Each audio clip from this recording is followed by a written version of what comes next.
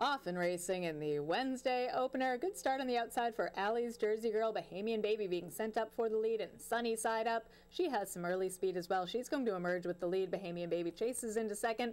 Incan Moon Goddess, she's about 2 lengths back. She's in third to the inside. Picardy in the yellow blinkers.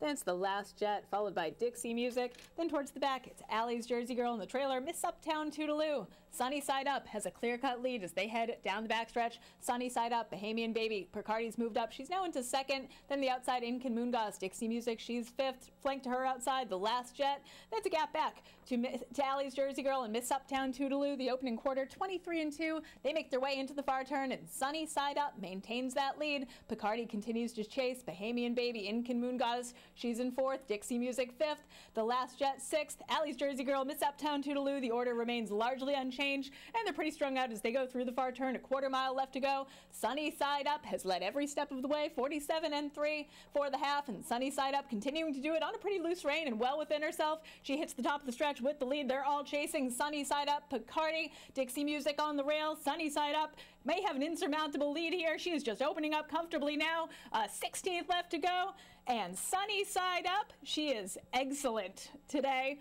She gets her maiden win. Dixie Music's going to finish second, followed by Picardy and Bahamian Baby.